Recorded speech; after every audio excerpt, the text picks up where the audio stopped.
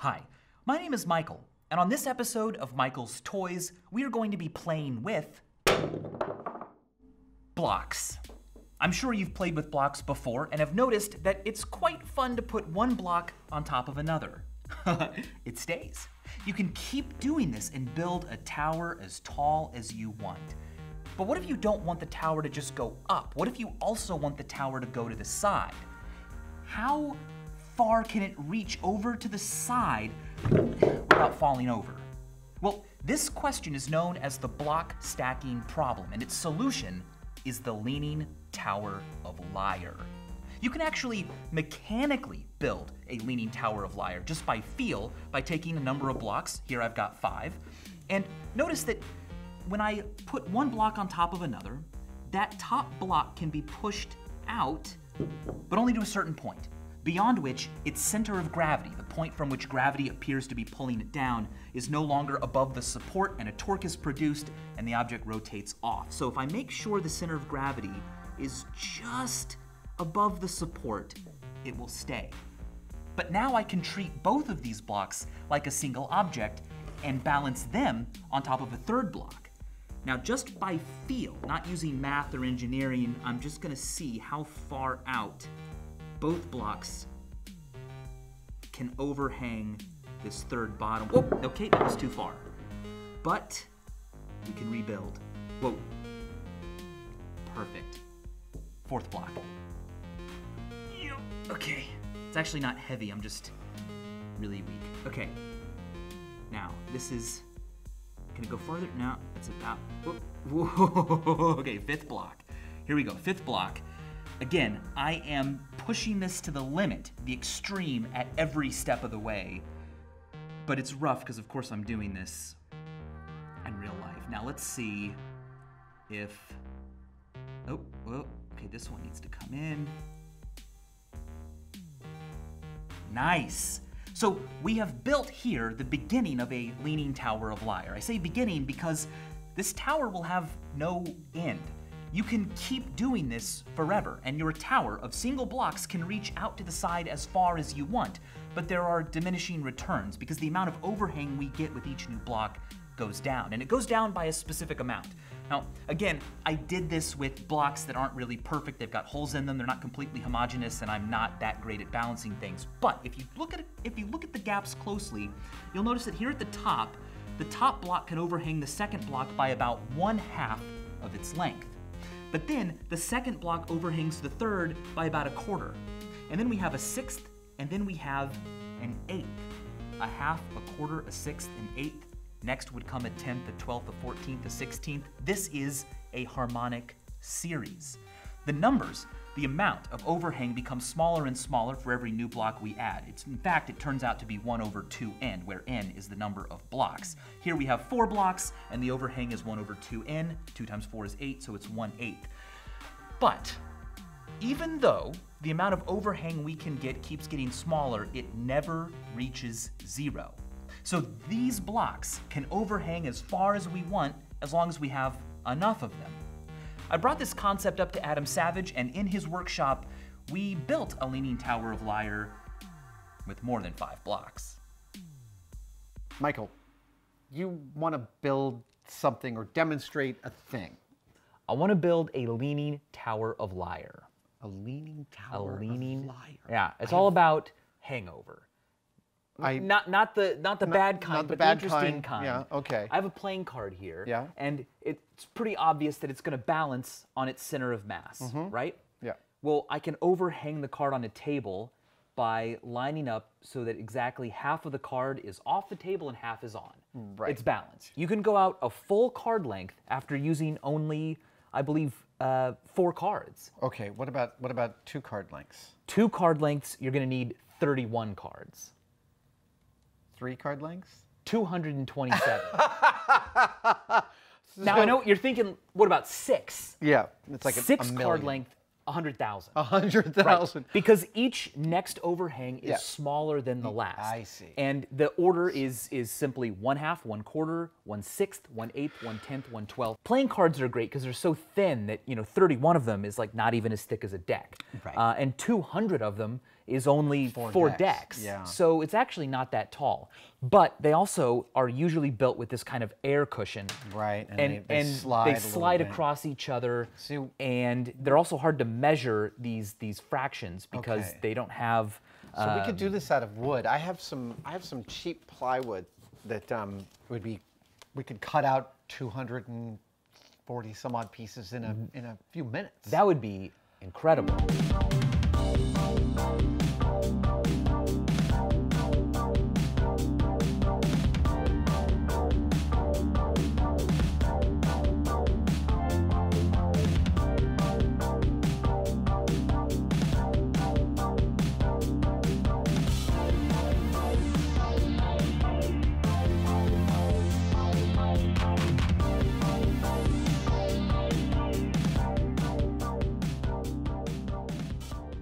All right.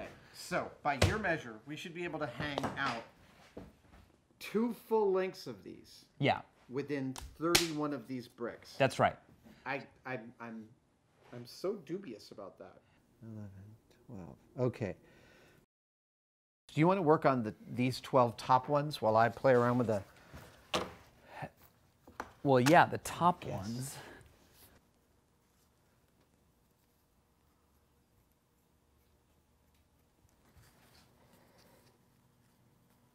Okay, and this one will.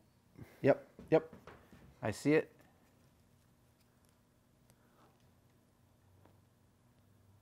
Back this way.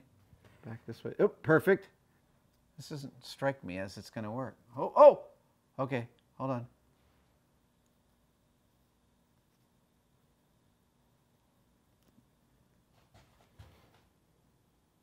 Here, let's see here. Okay, let go. Whoa! Huh. Let me just see here. Here's the one that you drew on. Yeah, but I'm just, Look how close. I'm 3/4 of an inch away from 2 full. I didn't think that was possible. So there are 4 slats that are not even above the table. That's mind-blowing. Okay, will you come protect it again? Yes. I want to get that last 3/4 of an inch, and I can do it. I'm pivoting on the back here. So I think this is the most we're going to get, and I'm about to mark it. Bottom one is there. Top one. Is that right? Yeah. Yep. We're within 1/2 of an inch of 2 complete lengths of this hanging out over the edge of the table. I am freaking blown away by that.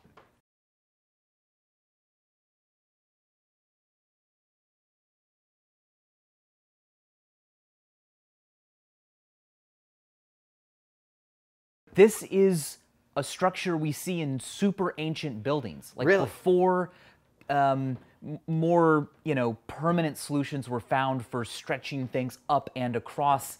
This worked. Wow. I really dig that. I'm going to get on the other side. I want to, we tried for years on Mythbusters to think about a proper way to do the straw that broke the camel's back. Ooh, yeah. And it strikes me as we're... How touchy is it? I feel I feel like like a card placed there would collapse it. I feel but- like a card place here might actually do it. Ready? Well, yeah. Okay, here we go.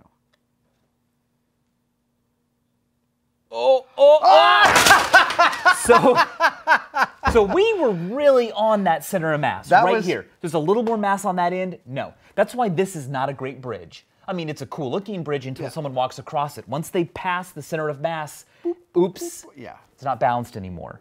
that was Really, really fun. deeply satisfying. Thank you, sir. Thank you. It's fun to watch things topple over. So let's talk about toppling. When you have an object and its center of gravity is above a support, it stays. It's quite stable. But if I tilt this a little bit, it falls over. Because at a certain point, the center of gravity is no longer over a support, and that gravity force, actually it's space-time curvature, but we can think of it as a force, causes the object to rotate around a pivot point, which in this case is right where it contacts the ground. Falls over. But not all objects have that property. Take a look at this toy. This toy is inflated. It's full of my air, in fact, my own breath. But if I tilt it over, it never reaches a point at which it falls over. In fact, if I let go, it rights itself. You cannot beat it. This is a self-righting toy.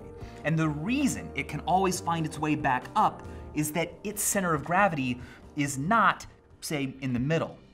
This is full of air, but there's also a bit of sand down at the bottom, and the sand is very dense. It's more dense than air, more dense than water. So the gravitational attraction it has to the Earth is not located in the middle of the object geometrically, but it's located quite far down, very near the bottom of the object. So when it tilts, the center of gravity is always somewhere out here, and this kind of a torque causes it to right itself. I can actually draw this out for you using a Sharpie. This might make it a bit more easy. Here is our little self-righting shape. If the center of gravity is low enough, like if I put it down here, it'll be stable standing up like this. But if I turn it, the center of gravity is now here, and down is like this, so the torque actually pulls the object back up. This is called an equilibrium state, and it's a stable one because anything that moves the object away from this state has a tendency to bring it back. But this is technically also an equilibrium state because the center of gravity is right above the support, but it's unstable because in order to make a toy like this balance upside down, I have to be extremely precise, but I'm not. The tiniest change, a little vibration, a little air current, or any mistake in my balancing gets magnified. There are a lot of really fun toys that exploit this property. Here's a super cute little fun one that is a fox, and you just can't knock this fox over. It'll roll and spin. If you put it up on its head, it always wants its butt on the ground. It is endlessly fun, especially if you're a baby.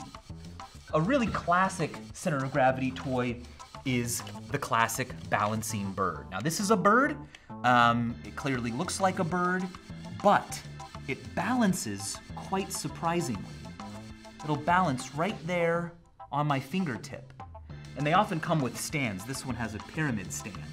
The reason it can balance right on its beak is that the wingtips are weighted. There's something heavy, maybe it's metal, maybe it's clay, I don't know, but it's very heavy. So the center of gravity of this object isn't somewhere near the middle, the average location of all of its material. Instead, it's drawn out here because gravity is attracting the heavier, more massive parts towards Earth more strongly.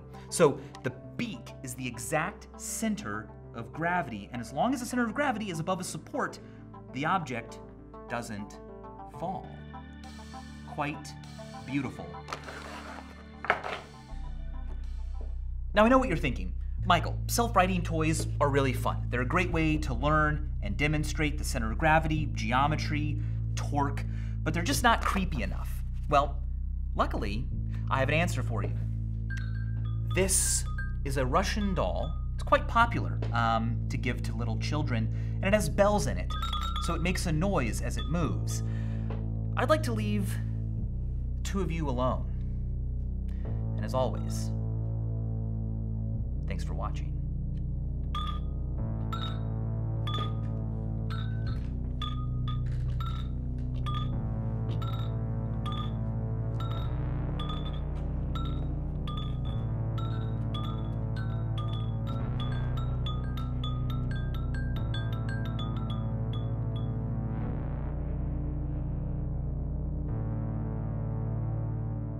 Do you live in Australia? Are you going to be in Australia this month, January? Well, so will I, along with Adam Savage. We are bringing Brain Candy Live to Australia. We're going to Perth, Melbourne, Brisbane, Sydney, Adelaide. It's going to be a blast. Tickets are running out, but you can get them in the description down below. Check that one out. I hope to see you there.